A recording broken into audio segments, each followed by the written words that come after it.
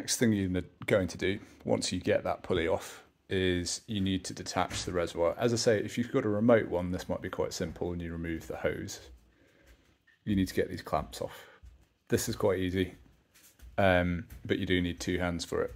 Number one, use a pair of, I don't know, plumber's pliers. I don't know what these are called actually, jaws, to get some pressure. And then number 2 is you will need, and I don't have a screwdriver to hand, something to pull that tab out as you move it forward so that it overcomes the lip of this. And then do that on both sides and that comes off quite nicely and you end up with this thing in your hand. And both of these. That's what it looks like if you want a reference. Next up is the snap ring for the backing plate.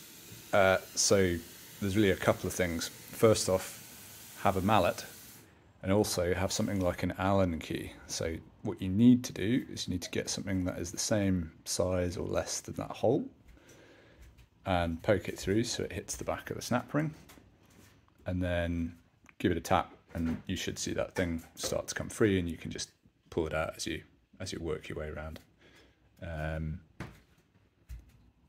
Thing to note here is this thing won't immediately release. It is only held in by really friction against the side and maybe a rubber seal that sits beneath it. But if you're doing this for the first time and your pump is 30 years old, it'll have more resistance to coming out, probably because of just a build-up of gunk and grime. There is no other advice I can give you other than, and it seems counterintuitive, to keep hitting this with a mallet. Use a mallet, don't use a hammer because you just start damaging stuff. And just keep hitting it until it starts popping up proud, at which point you can shimmy the thing out. Once you've done that, this is what the backing plate looks like. You'll be faced with the inside of this. You'll see this and this. What you will need to do is there is a seal that sits in that second groove there. You need to pull it out because it makes it quite difficult to get anything out. Then remove these. You can actually just give it a shake. Just make sure you don't lose the dowels.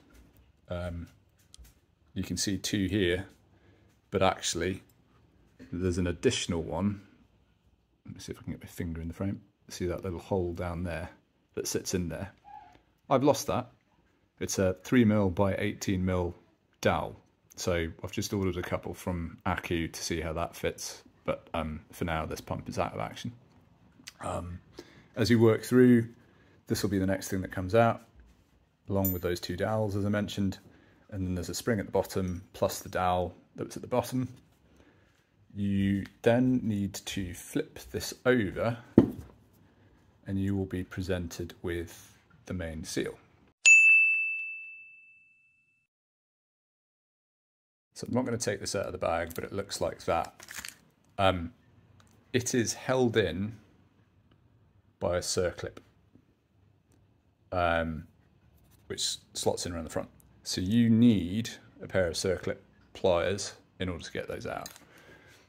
I've got this set. I've got to be honest, they kind of did a job, but they're not great. Don't know whether you can tell that one's lost the tip. Those are okay. These are starting to bend slightly. I mean, they do a job, and if you're looking for something cheap and cheerful, those will do it. But you need them to squeeze this together and pop it out the front. And once you've done that, you should be able to tap on the shaft, which will literally sit like that in the back of it.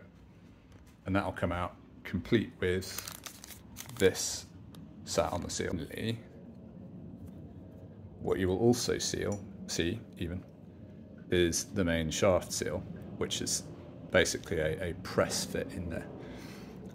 The only way of getting that out is to take a screwdriver, locate where it sits behind it, and then just tap it out. Don't worry about destroying it, because you're going to basically replace this one. You can't find a like-for-like seal. Companies have changed over the years. So this is the next thing that you're going to need.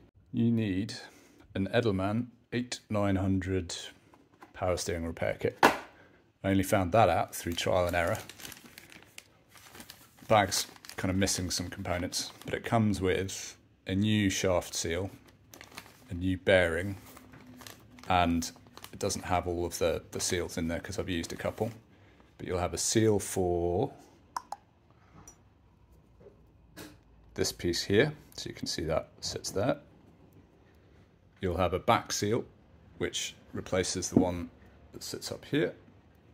And then you'll have a O-ring seal that goes here, and one in there, which I haven't shown you yet. If you make a mistake like I did, so I bought the 8624, and these both came from the States, so it's quite a costly import.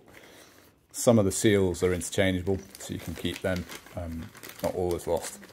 But despite me saying that all of these are pretty much exactly the same type of power steering pump, there must be some differences because that main seal is too small. Yeah, drops in, doesn't fit. So there you go. Key point, 8900 Edelmann. There are other equivalent brands available. For the purposes of this video, that's the one that I found that works. So you can go and have a look at that. If Edelmann don't do it, try and find some sort of equivalent for another brand. When you get the shaft out, you're going to want to pull the bearing off of it. Again, that's press fit. Really, you just need a puller and just get on the end of it, nice and tight, and then just push it. Might be best if you use some grease just to kind of assist it on its way, but it will eventually slide off if you can find it. As I said, the Edelmann kit comes with the replacement. You can, if you want to go out to market, look for other ones, but you're effectively looking for a high temperature application one. I bought these simply because I didn't think the kit would have them, but as you can see, there's a number there if you want to go and have a look at something else outside of what Edelmann supplies. Edelmann's is perfectly acceptable. In 1 second.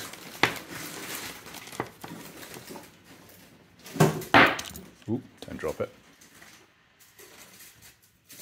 There is a DNS, which I've never heard of before.